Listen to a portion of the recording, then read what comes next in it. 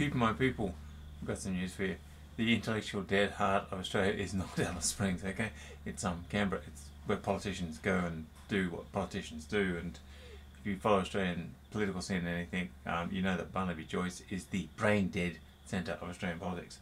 Having said that, I've got people who have been to the brain dead centre of Australian politics recently. I haven't for about 20 years.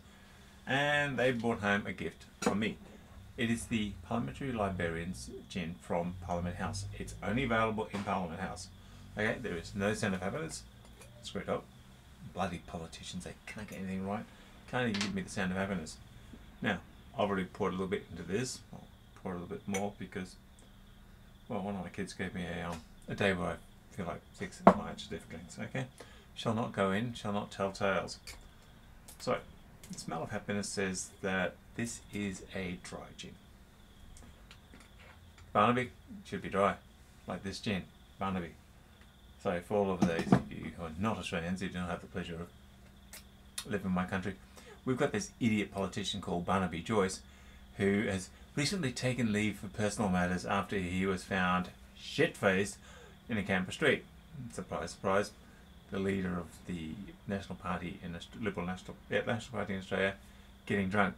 I mean, if you look up Barnaby Joyce, and trust me, a head like that is perfect for radio, and they should really stop screening parliamentary proceedings because a head like that's likely to frighten little kiddies. So anyway, Barnaby should be as dry as this gin. Yeah, there's just nothing happening on the nose. Okay, so let's try the taste of happiness.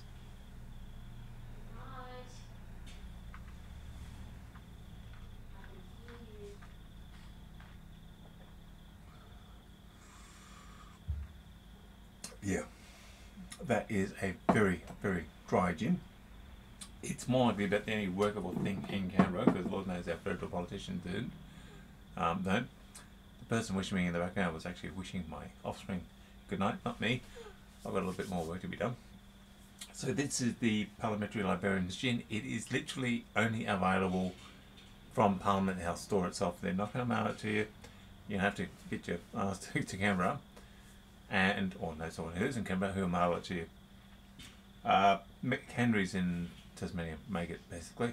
So I got a sneaking suspicion that if you were to hit McHenry's dry gin, you'd more likely nail this. Given how distillers like to, well, like I do, they like to blow the buck. So yeah, this is the dry Librarian's Gin. I think there's another one, a Parliament House gin or something like that. My friends only brought me one bottle. That face. Basically, I'll include the link, but unless you actually get your little tush up there, there's not a lot. Subscribe, like, share, they are things you can all do. Tell your friends.